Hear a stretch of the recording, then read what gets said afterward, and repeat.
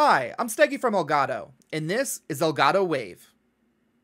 Today, we launched the Elgato Wave 1 and Wave 3 microphone. These are our first foray into audio for content creation. They're USB condenser microphones that are part of the complete audio package, which I'll get into more in a little bit. But first, let's go over the two microphones.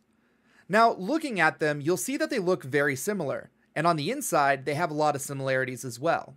Both are condenser-style microphones that connect to your computer via the included USB-C to USB cable, so they're both plug-and-play. Both feature a zero-latency headphone jack on the back. They both feature an internal pop filter to prevent plosive sounds from distorting your audio, and both microphones feature our ClipGuard technology, which essentially prevents your audio from ever peaking, even when you get heated and your volume gets really loud. They're both either usable on their own with the included desk stand, or you can connect them to a microphone arm. They're also compatible with all of our launch accessories: our anti-vibration shock mount, our external pop filter, and our desktop stand extension rods.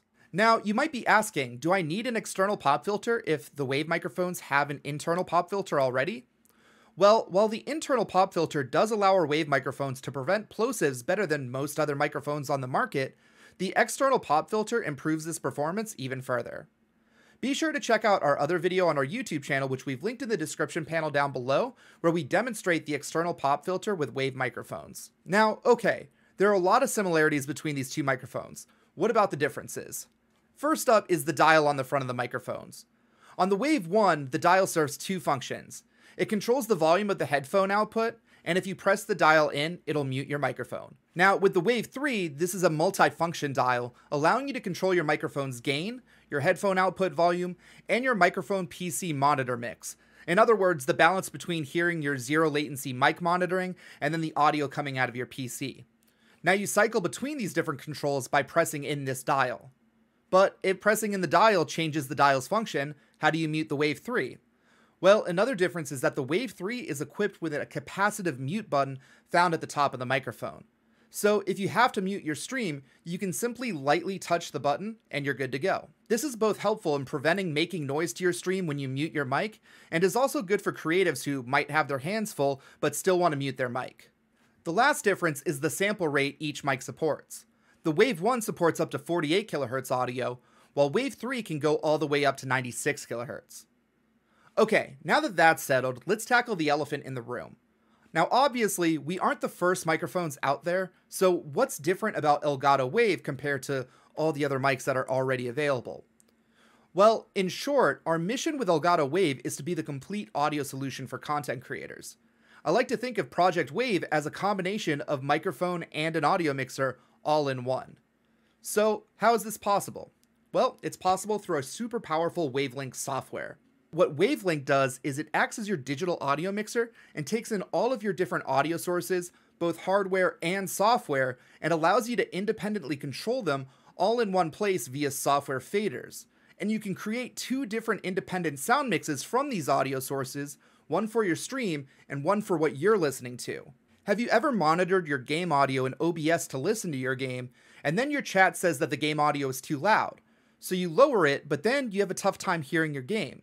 Now with Wavelink, you have two separate volume faders, so you can hear your game at the volume you want, and your chat can hear the game at the volume that they want. And our thought process behind Wavelink was, when you look at traditional audio mixers, you have to go through all of this effort to get the different audio sources plugged into the inputs of that mixer to gain that control. And when you have analog audio sources like this, you have to worry about the things like clean power or ground loops and a lot of other annoyances. But when you have a streaming setup, in one way or another, all of your audio sources are in your computer, whether it's from USB connections or coming from the computer itself in software. So Wavelink simply is able to grab these different audio sources and allow you to control them all in one simple place. It's a simple concept, but ridiculously useful for streaming. So when you have all of your audio sources added, whenever you need to change the levels, you just use your mouse and then adjust the faders. Or for even easier control, you can use your Elgato Stream Deck to increase or decrease the volume, mute your sources, and more. Our thought here is that a ton of streamers are already using Stream Deck to control every other aspect of their stream, so enabling Stream Deck to control your audio through Wavelink truly makes it your one-stop shop for control. And when everything's available to be controlled in one place, it just makes things incredibly easy. So in short, this is why we think Elgato Wave is the complete audio package, and we hope you do too. The HyperX Quadcast is a full-featured standalone condenser mic. This quick start guide will help you get set up and started. The Quadcast has 4 selectable polar patterns: stereo, omnidirectional, cardioid, and bidirectional. Each of these patterns will change the direction from where the sound is picked up. If you're recording something with vocals or instruments that you want to output in 2-channel stereo, then select the stereo setting. While in this mode, the Quadcast will record audio as a stereo image, so you can easily record stereo audio without needing a second microphone. Omnidirectional is the pattern to select if you want to record all the sound in the entire room. This is useful in settings like a conference call or a multi-person podcast. Cardioid is the best setting for a single audio source directly in front of the microphone. This setting would be used for things like single-person streaming and voiceovers, like this one. If you're recording a face-to-face interview, the bidirectional pattern will be the setting you want to use, since it captures sound from the front and back.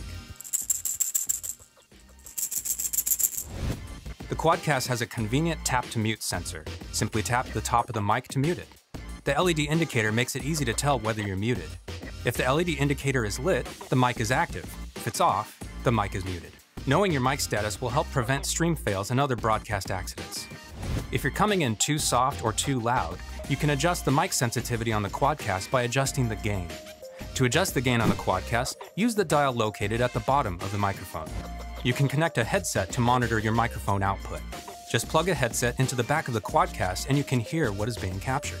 The Quadcast comes with a 3/8 and 5/8 inch adapter that fits most mic arms. Remove the screw connecting the mic to the stand. Attach the mount adapter, and the Quadcast and its built-in shock mount can now be attached to the boom arm.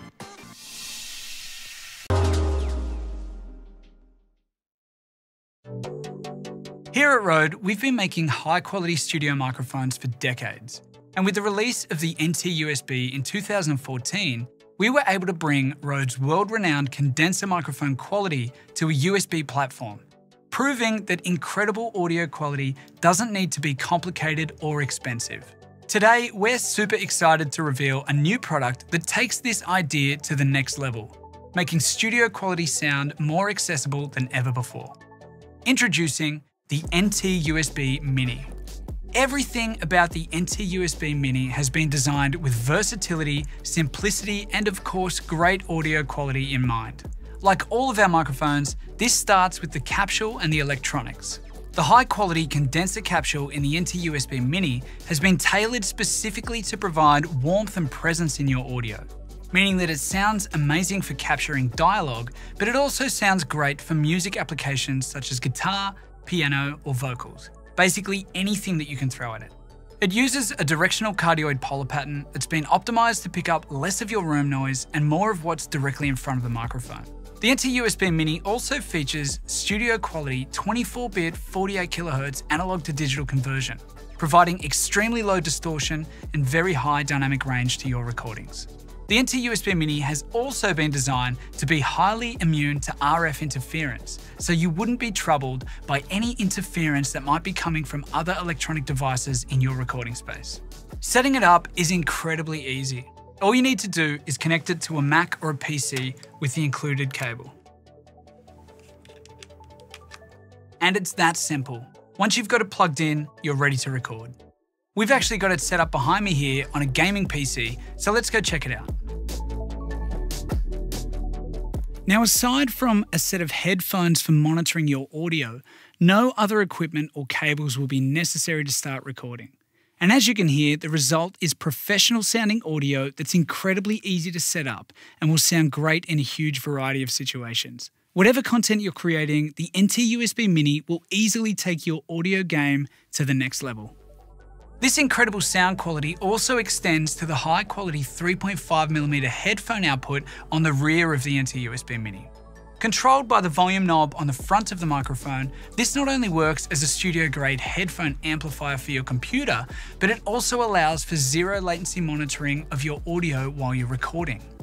by pressing in the volume knob on the front of the mic, the audio from your microphone will be sent directly to the connected headphones.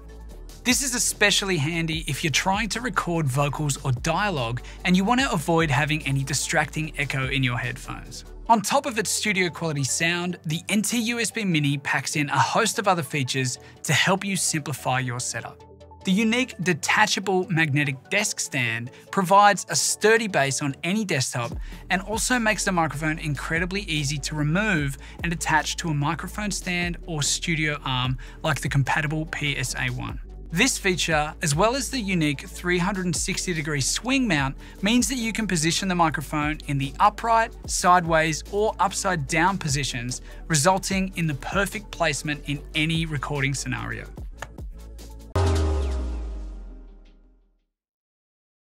Hey everyone, I'm Ben from JLab Audio, and today I'm going to take you through some step-by-step guides and how-tos for our TalkGo USB microphone. TalkGo is super easy to set up. It's going to come with a 5/8 attachment and tripod stand, and then from there, just move this lever around to adjust it and the cable. The TalkGo cable is a USB-C to USB-A. Plug into the bottom here. And then all you have to do is plug into your computer. And we're powered up. So we're going to walk through the buttons and what they mean, what the directional patterns mean, and how to get you set up on your computer. When you first turn on the TalkGo, it's going to be in cardioid mode. So what that means is it's going to take sound from only one direction.